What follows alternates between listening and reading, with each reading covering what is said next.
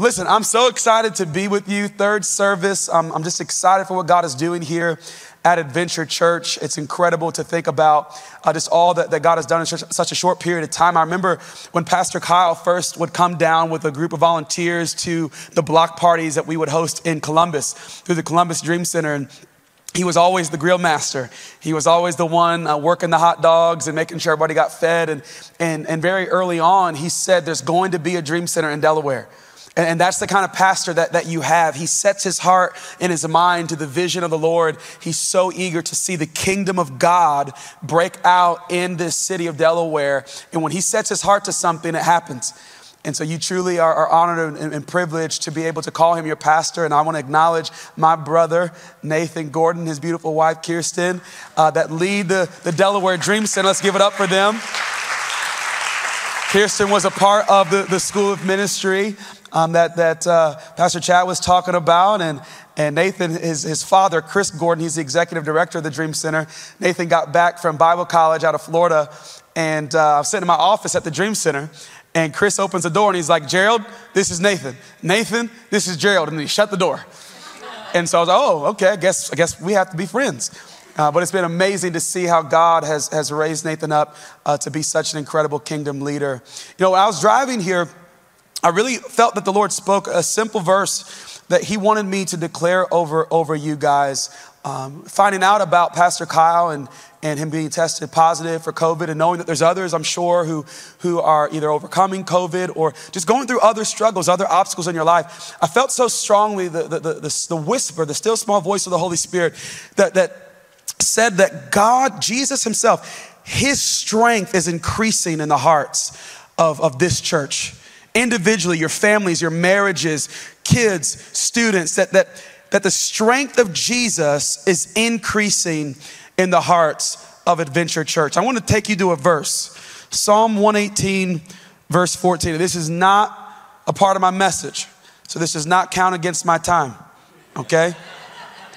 But Psalm 118, 14 says this, the Lord is my strength, and he is my song, and he has become my salvation. Would you just close your eyes with me? I just wanted to declare this over you. Lord, you know what your sons and daughters are experiencing, what they're facing Monday through Saturday. Lord, you know who is overcoming COVID, who is overcoming financial hardship, whatever it may be. And I just pray right now in this moment, by way of your spirit, that they would identify with the strength of the Lord that is rising up on the inside of them. Not their strength, but your strength. Give them the courage in Jesus' name to identify with the truth that your grace is sufficient, that you are strong in them, and that your strength is increasing. We thank you and we love you in Jesus' mighty name. Amen. Amen. You have an awesome team here. When I got the text from Pastor Kyle, I was sure that I was going to preach a message out of 1 John chapter 1. Our church has been through a series where we've unpacked the entire book of 1 John over this summer. We meet twice a month in person. We call them our worship celebrations, the second and fourth Sunday. And then the first and third Sunday, there's about 10 home churches that are spread out through Columbus.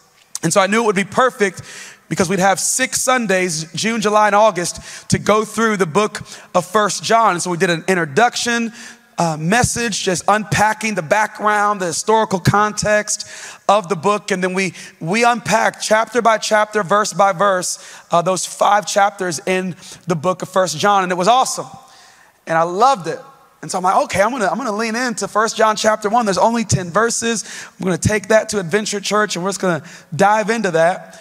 And I was ready to go. My brother Jacob was driving me up here and I was going through the message on my iPad. And literally, by the time I was done going through the notes from that message, I heard the Lord say, yeah, you're not preaching that.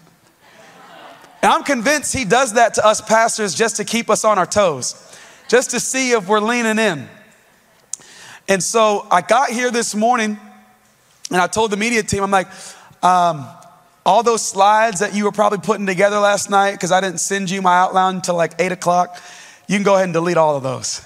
We're doing a whole another message. And so I'm excited to be here. Again, this is the third service, and I've been blessed by the testimonies already from those who have just shared their gratitude for switching the message and how this message has spoke to them. You know, when I was leaning into that verse out of Psalm 118, you know, I want to just put this in our mind and our consciousness. When you think about the strength of the Lord in this hour, I want us to be honest.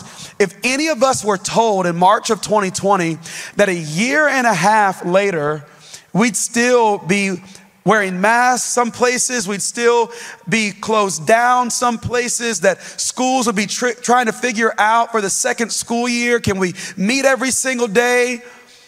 If we would have been told that a year and a half later that we would still be experiencing the effects of this pandemic, all of us would have said, you're absolutely crazy. There's no way it will last that long. And let me make this very clear. I am by no means suggesting that God sent COVID, but I am telling us, and I do want us to be aware that he's sovereign over it and that he's using it for his purposes. And I believe one of the things that he's using it for is to strengthen his church, to purify, refine, and prune his church. I'm fully convinced of that. Fully convinced of that. And that's good news for us. That in his mercy and his grace, he redeems everything. The worst days of our lives as a believer are useful in the hands of the Lord to bring us into the image of his son. This is good news. I don't know about you, but over the last year and a half, there's been some leaning in, some pressing in that I've had to do that is a little bit different than what these last 12 years of following the Lord have looked like in my life. So I just want you to be encouraged, whatever you are going through, whether it's because of this pandemic, whether it's because of financial hardship, whatever it may be, as a believer, your worst days are useful in his hands. And he's working everything together for the good for those that love him and are called according to his purpose. And in that chapter of Romans 8, what's the context? Being conformed to the image of his son. And I want to talk about the Garden of Eden today and make the connection here that God from the beginning had a desire and a dream for us to reflect his image and his likeness, and he's never changed his mind about it. And in switching to this message, it's actually going to be the first message that I preach in a new series that we're starting at Garden City next Sunday, and you get to hear it first. We get to work out all the kinks and then be ready to go next week. But what the Lord invited us to do is to take this time, this fall season. I look at fall more as the new year than I even do January. You know, we're coming back to school. At least my kids are going back to school. You know, summer's over. It's the Jewish New Year. Rosh Hashanah is actually tomorrow.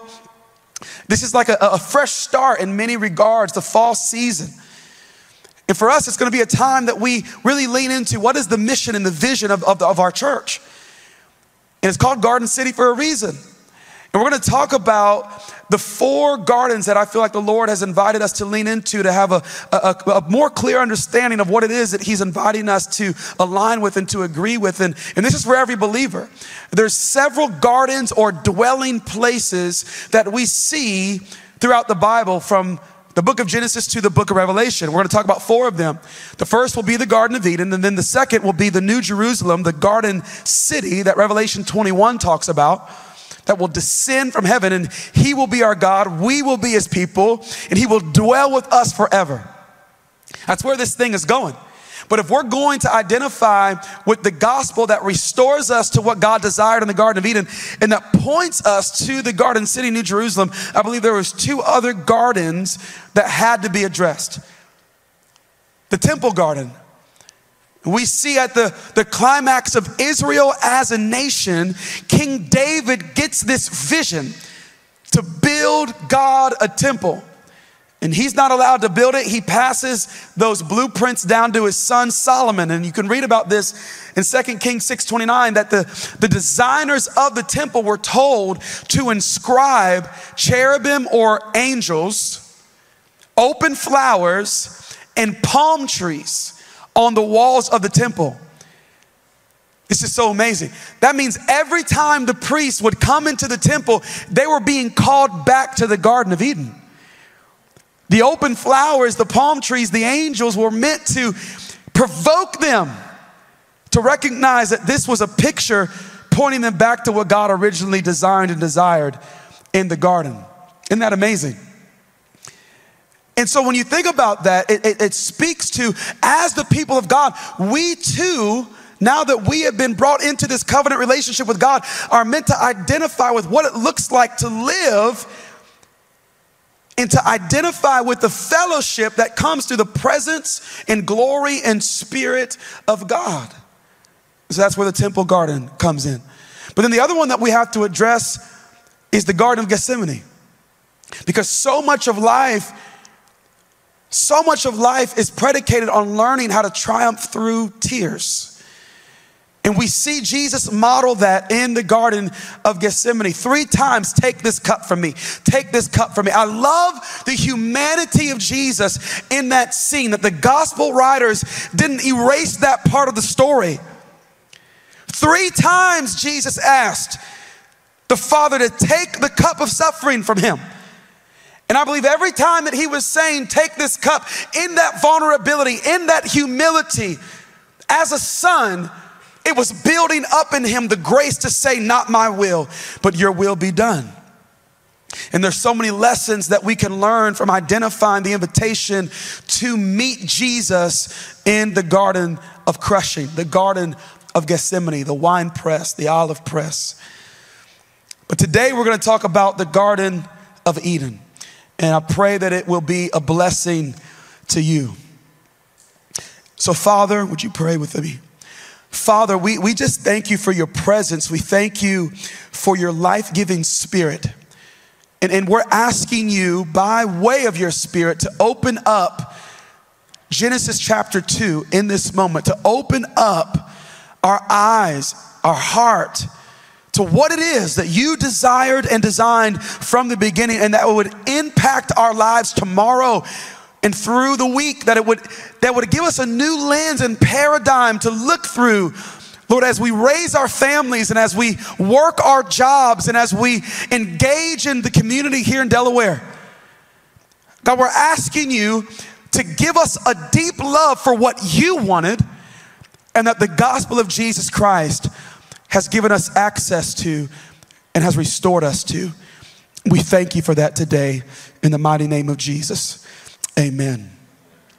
So let's jump right into this. The Garden of Eden, falling in love with God's dream and design. So if you haven't known this about pastors, we love alliteration, using words that start with the same letter to help us stay on track and stay on topic with our messages. And so I want you to consider that God's dream and design. We can see it clearly in these first few chapters of the Bible. I want to suggest to you today that the Bible is primarily about God himself and his glory in the earth.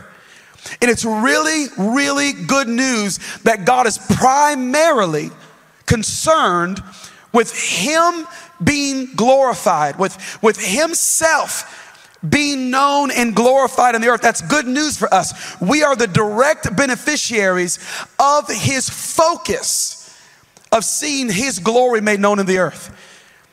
This is the third service, so I'm going to add some other scriptures that I didn't add in the first 2. You can leave whenever you need to. Habakkuk 2:14 says that the knowledge of the glory of the Lord is going to cover the earth as the waters cover the sea. Now, I remember the first time that I read that verse, my mind immediately went to Isaiah 6, where the prophet is standing there and he sees the train of the robe of the Lord fill the temple, and he's seeing this scene of what's going on in heaven, and the angels are crying out, holy, holy, holy is the Lord God Almighty. The whole earth is full of his glory. Well, now, wait a second. If Isaiah is saying that the whole earth is full of his glory, what's Habakkuk talking about in Habakkuk chapter 2:14 when he says that coming in the future, the knowledge of the glory of the Lord will cover the earth as the waters cover the sea? There's one verse that distinguishes, one word rather, that distinguishes those verses: knowledge.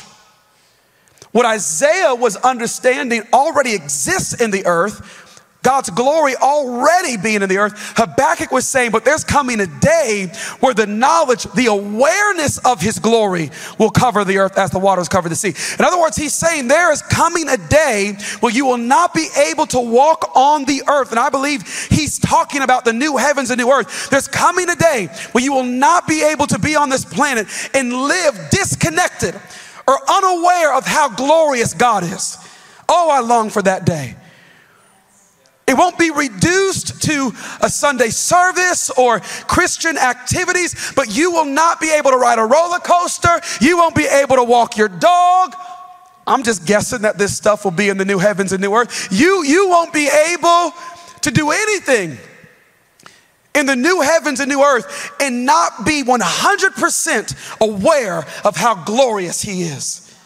That's good news. That's good news. But what informs this being the heart of God? I believe it's the Garden of Eden. We see so clearly. But as I mentioned, this is what the Bible is pointing to. I want to suggest to you that there is an invitation that every time you open this book, that you do it with the motivation that I want to encounter God. I want to see his ways, his purpose, his plan. I want to come into the revelation of his nature and his character. I want every verse to point me to his son, Jesus Christ.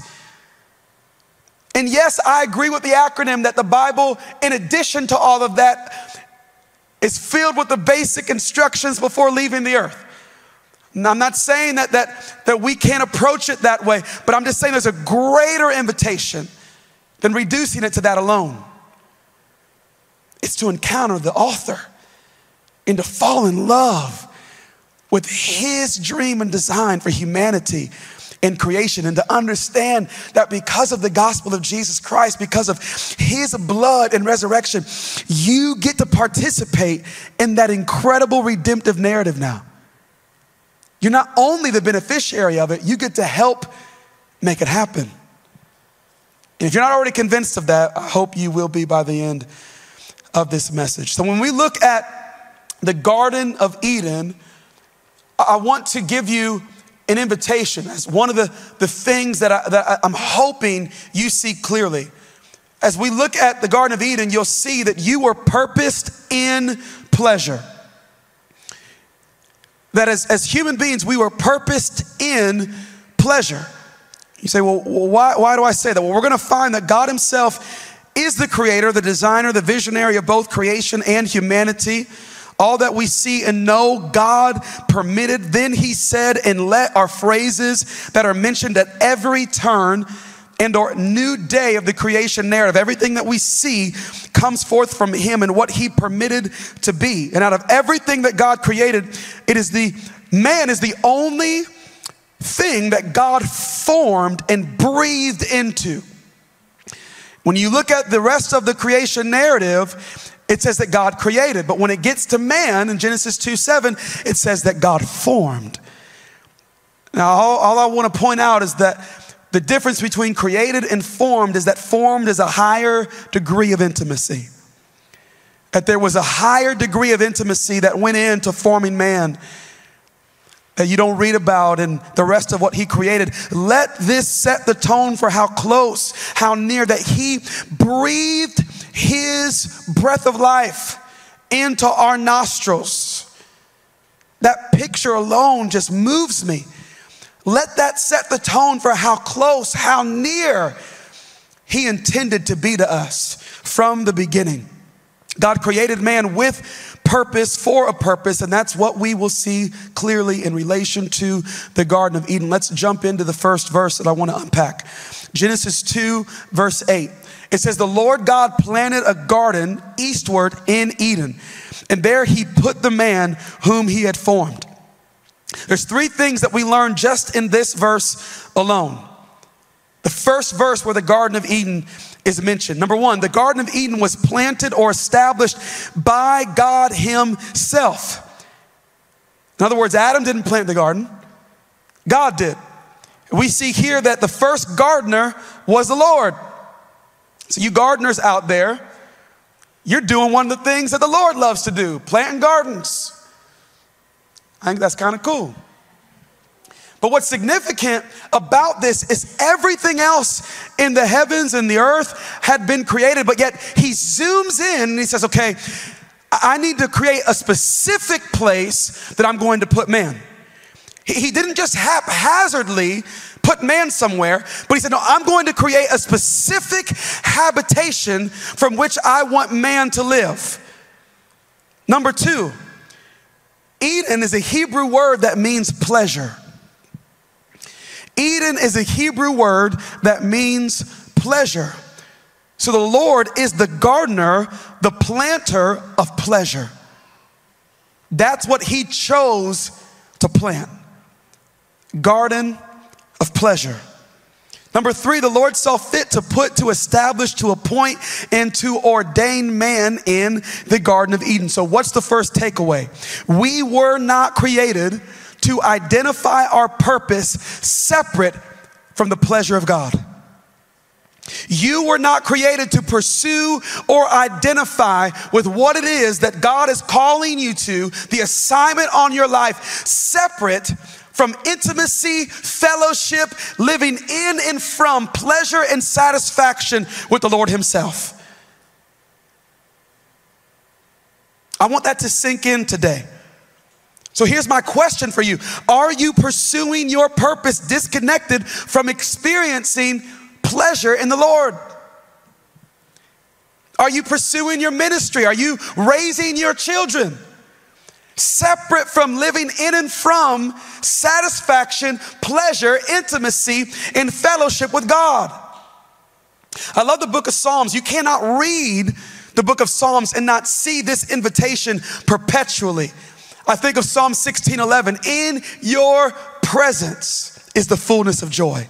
At your right hand, pleasures eternal, pleasures forevermore. I think of Psalm 36, verse 8, where we're invited to drink from the river of his pleasures. I don't even know what that means, but it sounds real good. And if that's the invitation, I want that. You mean there's a whole river flowing of the pleasure and delight of God that we've been invited to drink from? That's just worth pursuing. I think about the invitation of Psalm 63:3, where the psalmist says, God, your loving kindness is better than life. So because of that, my lips will praise you. Now, he is God Almighty. He can and does demand praise, but he prefers a praise that is the result of you actually experiencing his loving kindness being better than anything this life has to offer. And I want to set some people free today. You're hearing me say that. Maybe you've read that verse, but if you're honest this morning, you have not experienced that. You cannot stand up here if I were to give you the microphone and say, yeah, I've come into an experiential reality that God's loving kindness is better than anything that this life has to offer, better than success, better than a all expenses paid vacation to Hawaii, better than whatever your dream may be. There's some of you who could not honestly say that you experientially have come into a fellowship with God that would provoke you to confess that his loving kindness is better than anything that this life has to offer. So what do you do about that? You're honest.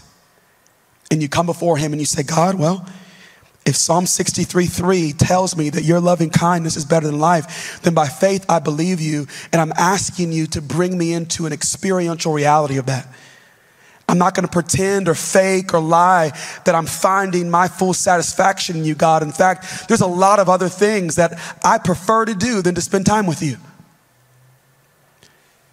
And I think for a lot of us, if we were to be told in advance that a pandemic was coming that was going to make us have to stay in our home, we would have said, you know what, if I had nothing to do with my time other than to be with the Lord, if I just had the time to do that, I would do it. How many of us maybe would have said that before March of 2020? If I just had more time, I'd spend it with God. If I just had more time, I'd get in my word. If I just had more time, I'd pray more. And we all can take inventory and see if that was true. I know for me, there was a lot of Netflix watching. I caught up on some good series and movies. I'm not preaching at you. I'm just sharing with you an invitation that even I every day have to continue to say yes to and ask God to make real to me all over again. He's our daily bread. You weren't meant, I feel the Holy Ghost. You weren't meant to be satisfied off of yesterday's encounter.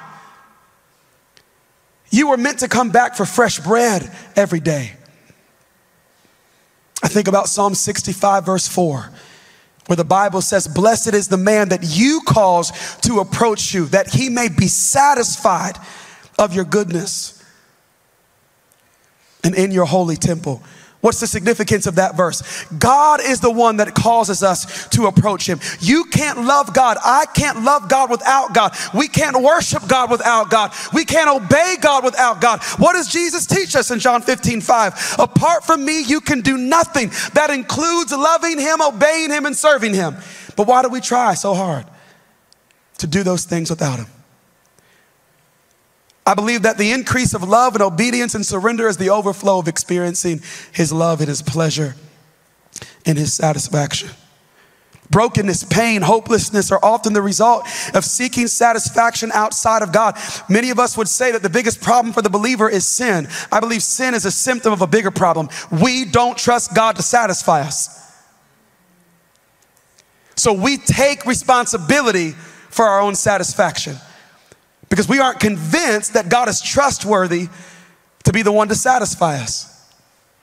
I believe so many sin cycles would be broken if we focus primarily on coming into a rhythm with God, that he became the source of our satisfaction.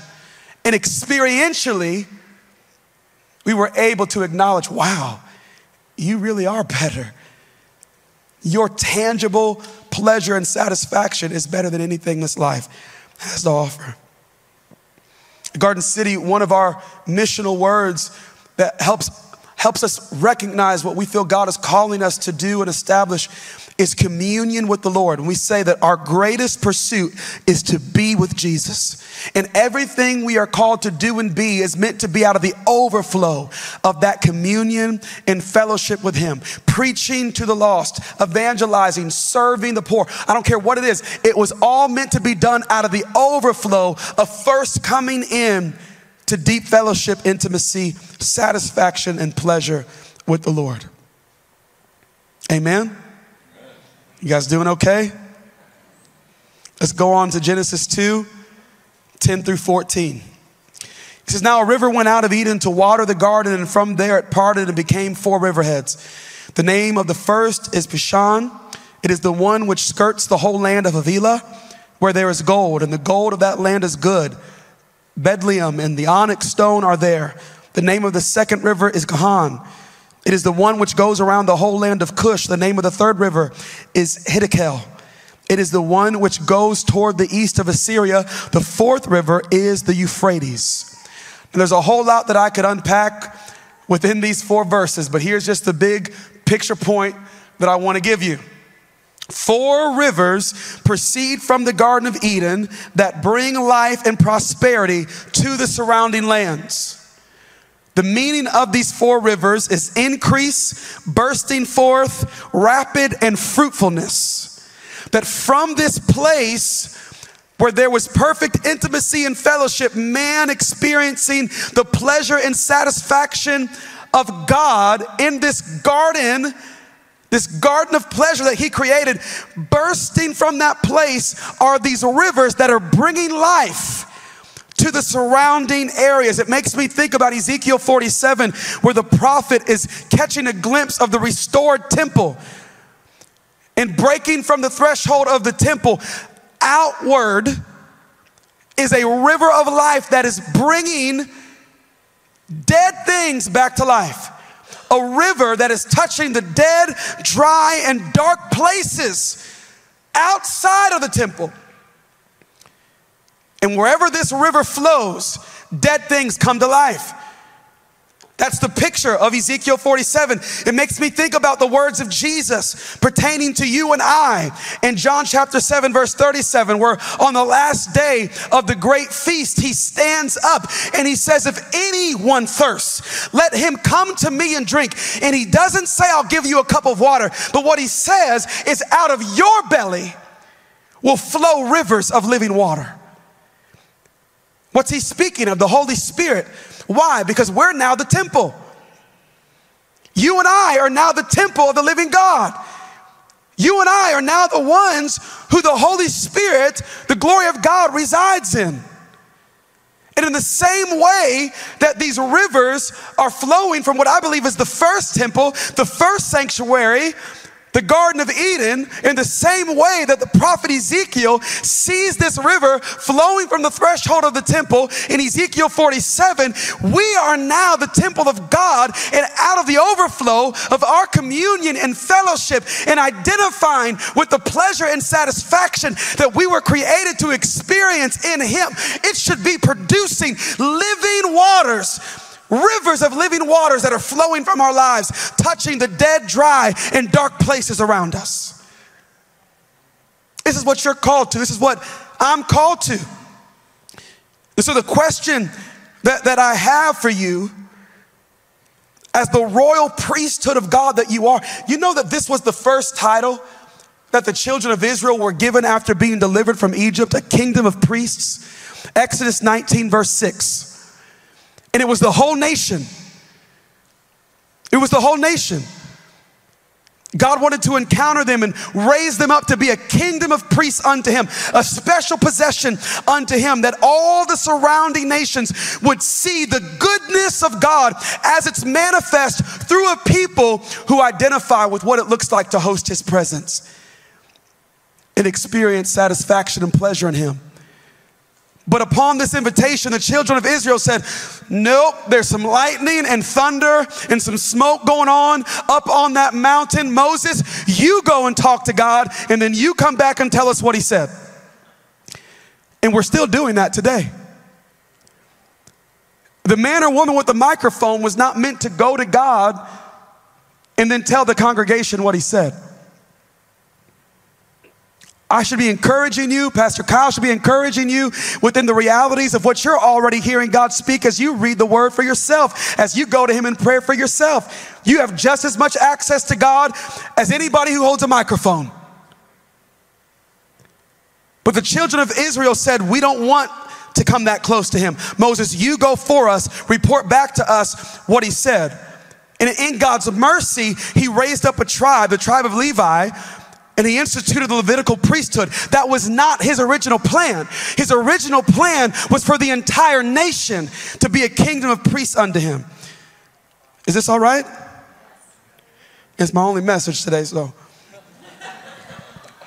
But we don't see it end in Exodus. We see in 1 Peter 2, 8 and 9, again in the New Testament, we're called a royal priesthood. We see John the Revelator in the full understanding, the full revelation of Jesus' victory. What are you and I called in Revelation 5, 8 through 10? Kings and priests who will rule and reign with Jesus in the new heavens and new earth. He has not changed His mind about what He wants. So here's the question. Are the places you have been given influence, your family, your job, your neighborhood, are they reaping the blessing of your fellowship with God? Can you identify the rivers of life touching the dead places around you that are the result of the intimacy with God that you are walking in as you identify with your call to be a part of the royal priesthood, carrying the Holy Spirit in the glory of God everywhere you go? What does this look like in your life?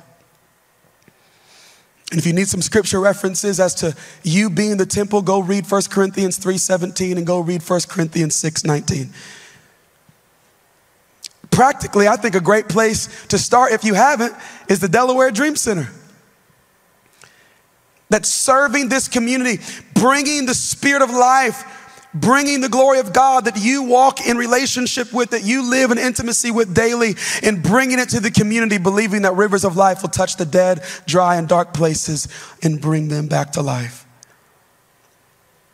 Genesis 2:15, the Bible says, then the Lord God took the man and put him in the Garden of Eden to do two things, to tend it and to keep it. Now again, God had already communicated man's purpose in Genesis 1:26-28. There's two things I believe that he's emphasizing. Let us, one of the first pictures of the Trinity, if not the first, let us make man in our image and likeness. That's speaking specifically about the nature and character of God. His glory being made known as he sees his reflection in us. And then secondly, to walk in dominion and authority throughout the earth. But again, God did not want Adam to identify with that purpose separate from the specific place of pleasure that he was being planted in. Carrying this purpose out would start by man stewarding a specific place, the Garden of Eden. Tend means to work and or to serve. Keep means to guard, observe, or to watch. So Adam was told to tend the garden and to keep the garden. Here's the big picture idea here. Work is sacred and holy. In its original form, it's sacred and holy, and it was always a part of God's plan. Working in the garden was a responsibility given to man that came with great fulfillment and satisfaction. And I want to suggest to you that through the gospel of Jesus Christ, satisfaction and fulfillment in the context of your work has been restored. This sacred secular divide that so many Christians have been duped to believe, it's not biblical. My Bible says in Psalm 24 that the earth is the Lord's and the fullness thereof, everyone and everything. In other words, Sunday is no more holy than Monday through Saturday. And you as a lawyer, as a doctor, as a mechanic, as a stay-at-home mom, as a dog walker, come walk my dog, as a dog, whatever it is, you were called to do whatever it is that you're putting your hands to Monday through Saturday with the expectation through Christ to find deep satisfaction and fulfillment in that work. And to do it as unto the Lord. I believe this is the first picture of worship. And there's no song, there's no bass, there's no electric guitar, there's no drums. But it's humanity walking in intimate fellowship with God, tending to the garden, keeping the garden, and finding deep satisfaction and fulfillment in their work. Are you experiencing the beauty and delight and satisfaction of the work that you've been called to? Is it being done in and through intimate fellowship with God? Do you see your work as worship, or do you wait to worship on Sunday? Do you identify with the influence and the authority that you have? There's people that you have influence over and with that Pastor Kyle and Chad never will. I got a little bit of time. When I worked at Chase from 2010 to 2012, you see, I never wanted to be in the local church as far as my occupation. My dad was an assistant pastor at a small church in Columbus. He oversaw the finances. He ran the discipleship classes. He cared for the senior adults while working a full-time job at Check Free, which is now Fiserv. And, you know, I just remember him always getting the short end of the stick. And I won't unpack exactly what I mean by that. I just saw enough of the behind the scenes that I'm like, yep, not doing that. I had a desire for entrepreneurship. Bought my first real estate property at 18 years old. Ended up at Chase, just wanted the temp position. They hired me to be the senior loan processor for refinancing. I had no clue what I was doing, no college degree, but I could sell. And that's what I found out was what they were looking for. And by the age of 20, I was making six figures at Chase. And as awesome as that was, you know what brought me so much fulfillment? I heard the Lord say to me, hey, why are you trying to be here in this atmosphere without me? I want you to find just a couple other believers, and I want you to start taking the first 15 minutes of the day and find just one verse of scripture to read together and just spend some time intentionally thanking me for the day. I had no clue what God was getting us into. Now, if you can't tell, I come from a Pentecostal charismatic background. I'm trying to behave. And so if you can imagine 4 of us, Pentecostal, charismatic, tongue-talking believers in the hallway of Chase praying. And this is one of those moments where we didn't ask for permission. We said, you know what, let's just start doing it. And if we get in trouble, we'll say, oh, you know, we didn't know we weren't allowed. But to our surprise, the vice president on our floor comes out and says, hey guys, you know, I appreciate what you're doing. You know, want to start your day with a little prayer. Appreciate that, but you're being kind of loud. People are trying to get their work done. Would you rent out the conference room the next time you want to do this? We said, rent out the conference room? We're allowed to do that? And so that's what we did. We rented out the conference room. This is 2010, 2012. And over a short period of time, 10, 20, 30, 40, up to 70 people from all different backgrounds and denominations committed to meeting for 15 minutes in the morning. Now listen, the smokers got 2 15-minute breaks a day plus their lunch break. So my thing was like, hey, if they're allowed to get 2 15-minute breaks a day plus their lunch break, we can come and spend some time with the Holy Ghost for 15 minutes in the morning and it'll be all right. And it grew, and we ended up taking communion together. It was powerful. And then what you saw is guys were asking to get lunch, and they were confessing their pornography addiction. At work, seeking prayer. I remember a young girl in her 20s came to me and said, I haven't been to church since I was 8 years old with my grandma, and she died, and she was my only connection to faith. How do I start my relationship with God again?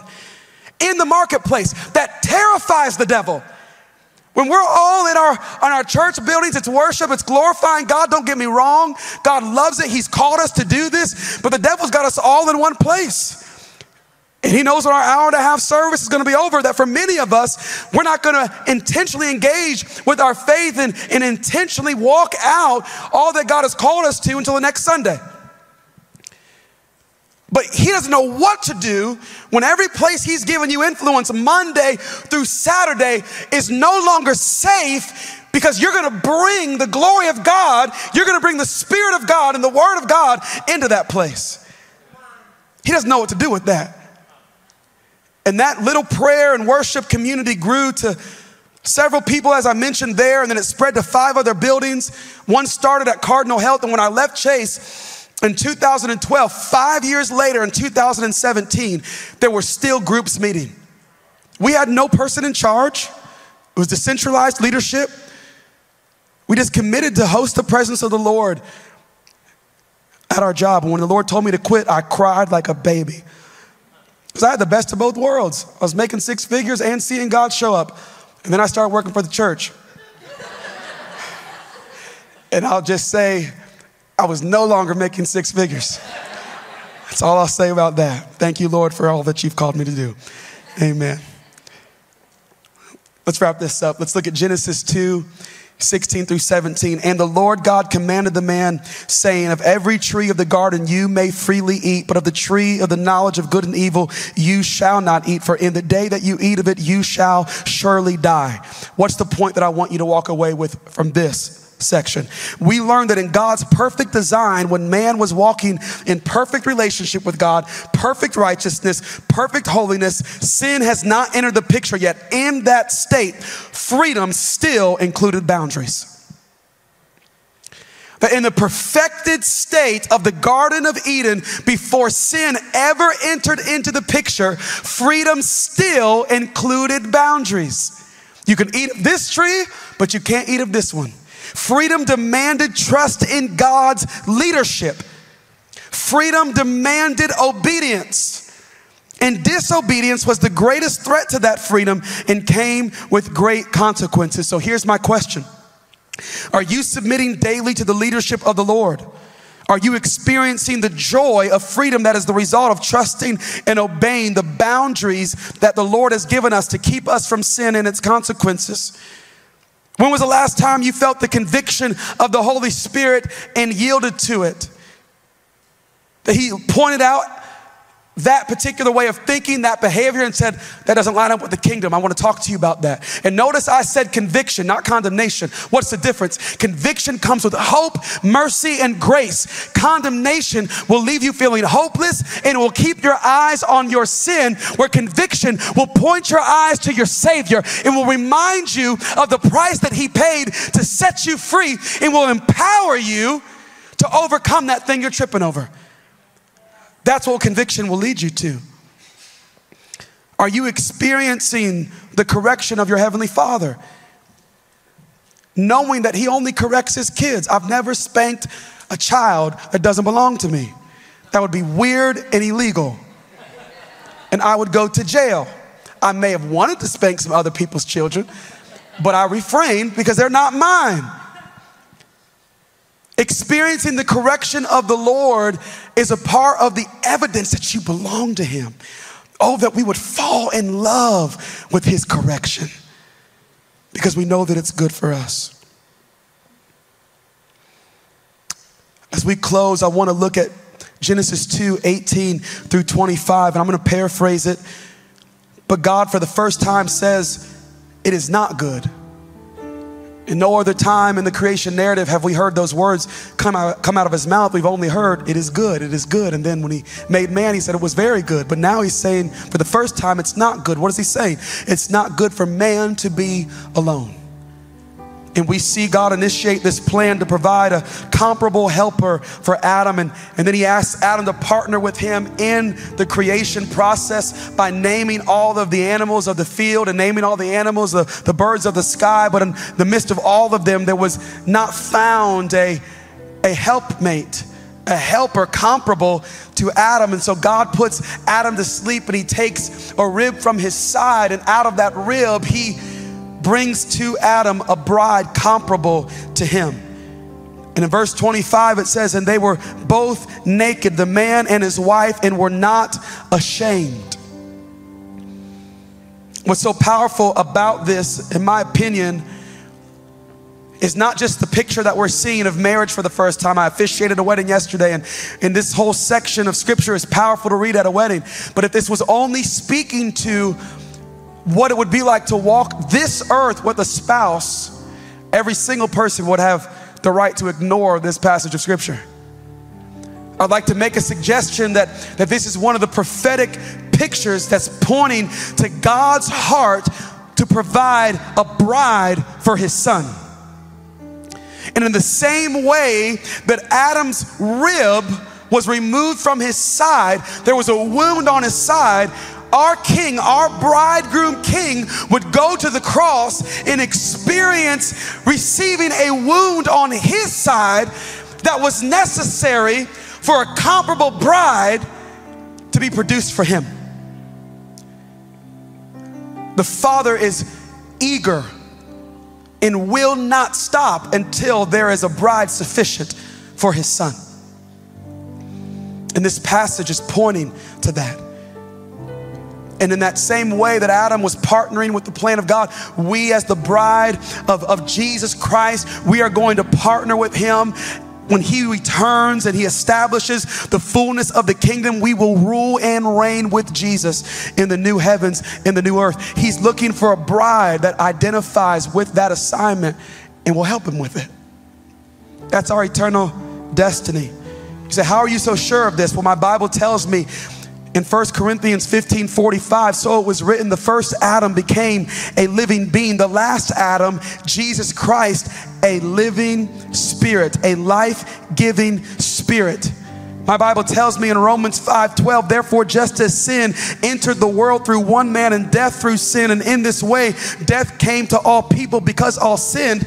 Verse 15, for if the many died by the trespass of the one man, how much more did God's grace and the gift that came by the grace of the one man, Jesus Christ, overflow to the many?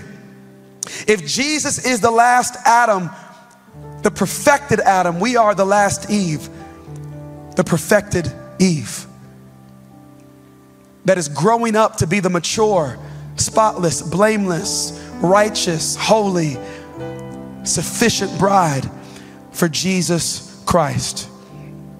In the same way that we read that Eve and Adam lived together, naked, vulnerable, open, innocent, and free from shame. This is the heart of Jesus for His bride. That we would understand that through His blood and resurrection, we now have no reason to cover ourselves when we come into His presence. But we can live naked, open, vulnerable, intimate. We can live under a renewed innocence.